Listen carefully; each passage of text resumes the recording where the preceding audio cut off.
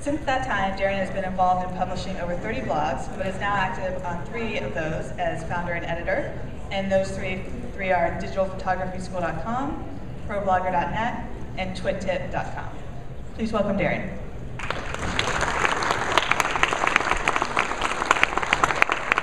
Thank you. Thanks for coming out today.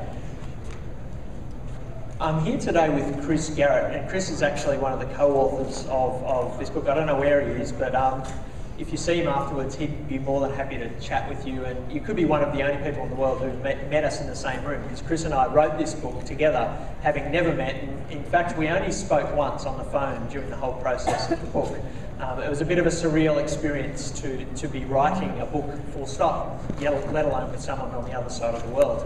The book really, the first edition of the book really came out of both Chris and my experience of having written a lot about blogging. Blogging about blogging is a little bit sad, I know, but we'd written thousands of archived posts about the topic, and yet still had people coming up to us and emailing us asking, how do you do it?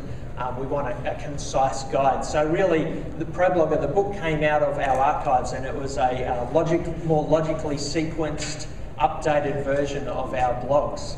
We released it back in 2006, and 2008, 2 years ago, and of course a lot's happened since then, which meant we wanted to update it, and the update of the book actually comes out next month on April 11th.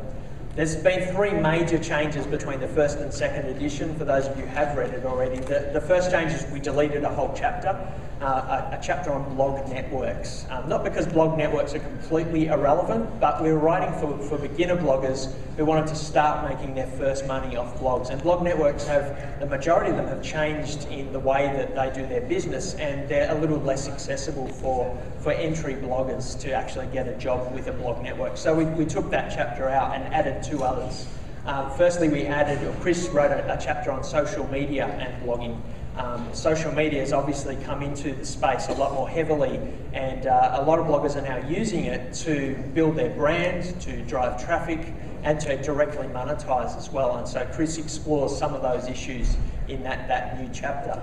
And the last chapter that we added to the book is now the last chapter of the book, and it's about taking your blog to the next level, and it's a case study of one of my blogs, Digital Photography School.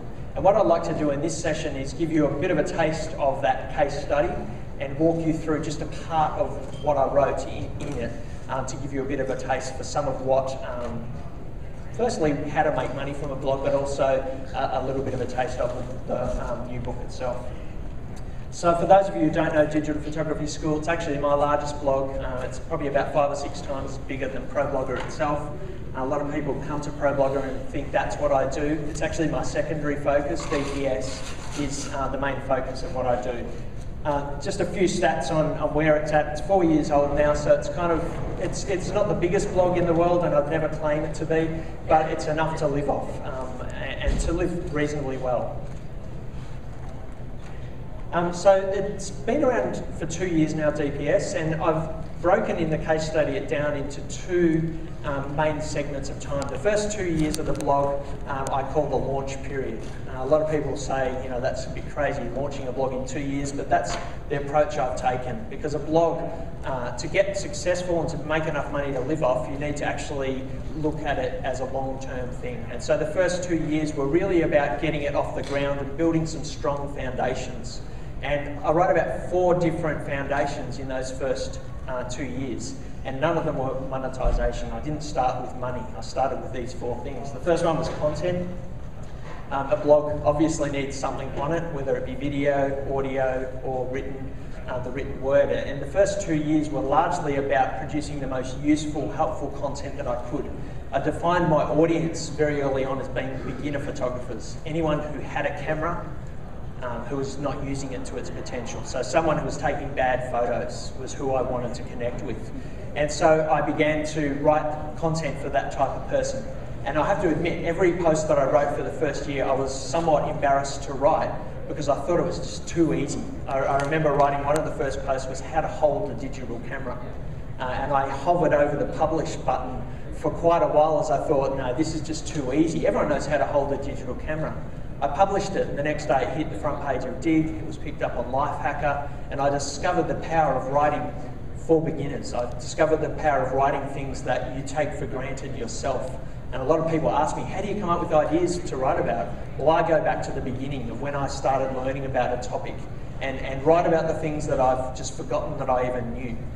So writing content that solves problems was the first thing that I did, and I started off writing 3 posts a week and gradually increased that to 7 posts a week. It's about quality, but it also is about quantity.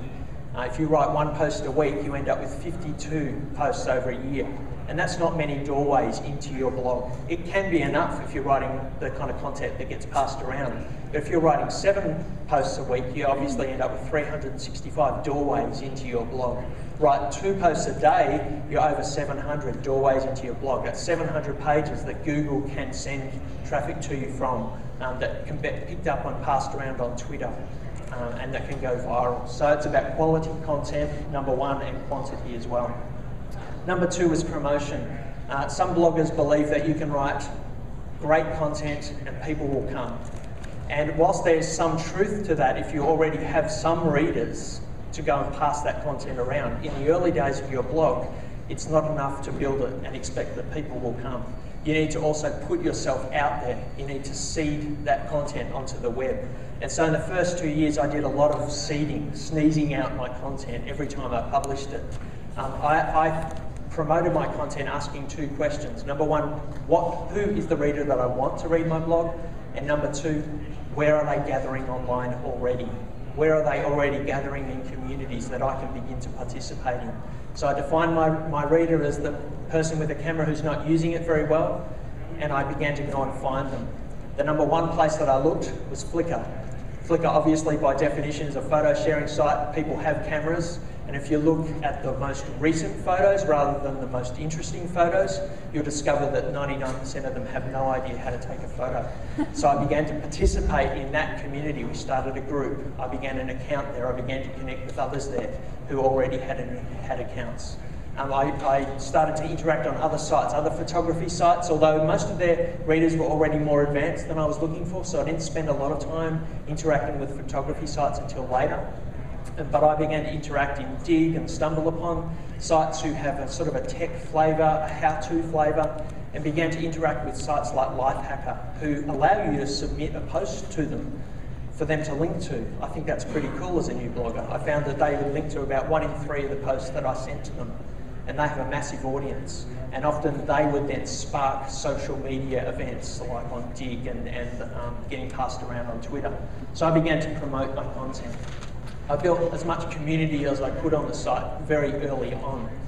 We started a Flickr group very early, and that did pretty well. When we got to 1,000 members of that group, we transitioned them over onto our site to a forum. So we have a blog and a forum working side by side.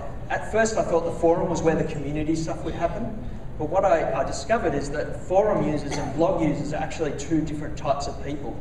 Some of them overlap, some of them did both, but a lot of people were actually just in one space. That's a bit unfortunate. That must be a very important point. Attention. An emergency has been reported. All occupants walk to the nearest stairway exit and walk down the assigned re-entry floor or main lobby. Do not use the elevator.